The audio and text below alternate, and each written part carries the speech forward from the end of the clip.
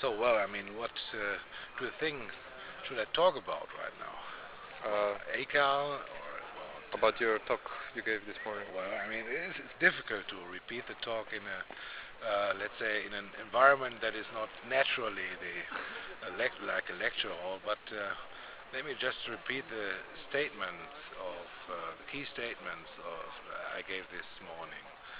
And I talked about chemical self-replicating systems and about kind of minimal implementation to arrive at chemical self-replicating systems. I talked about the background, why this question appeared interesting about 20 years ago.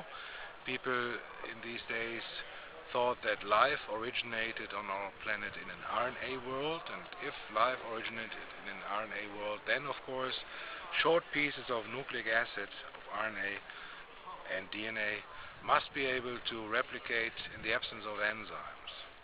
And we did experiments in '86 showing that indeed short pieces of DNA can be replicated in the absence of enzymes, and then the field later became more attractive to other chemists because the scheme behind its implementation was translatable into other classes of structures used for for the templating purposes.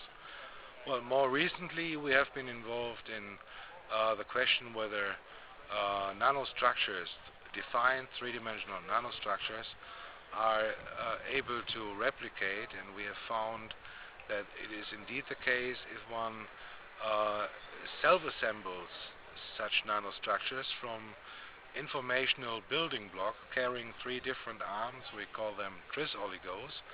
And if one is able to copy the connectivity information in these building blocks, then of course this is the let's say the important for future attempts to replicate the whole nanostructure. So far we have been able to synthesize by non-covalent chemistry, by self-assembly, tetrahedral nano-objects. We have now showed that the connectivity of one class of these building blocks can be copied. Once we have all four, then we will probably write another paper.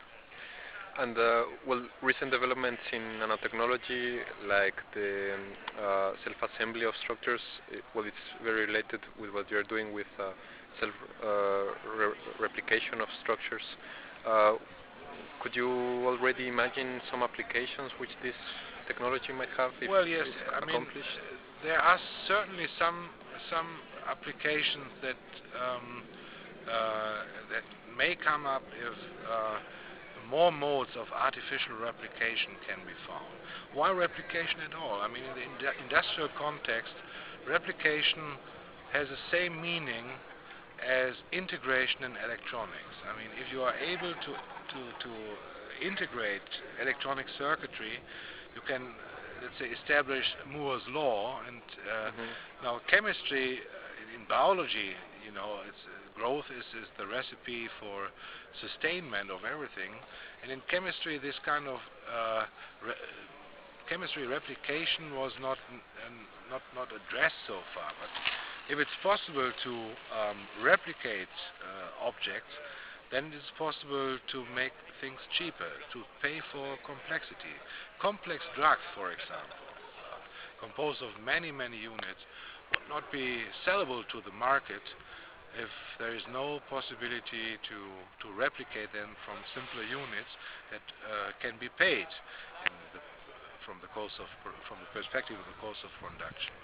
And so we think that once replicable matter based on connectivity schemes, for example, are addressable, then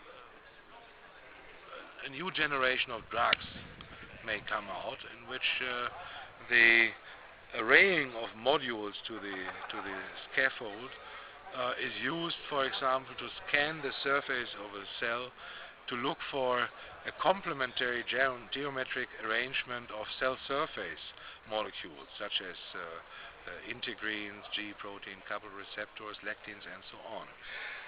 So far it is not known whether these cell surface molecules are freely movable in the cell membrane, or whether they are, to what extent they are bound to the cytoskeleton. So if the cytoskeleton imprints 2D spatial information to the outside of the cell, then one should be able to map those patterns by using the proper geometrical matching nanostructures. Yeah. Okay. Thank you very much.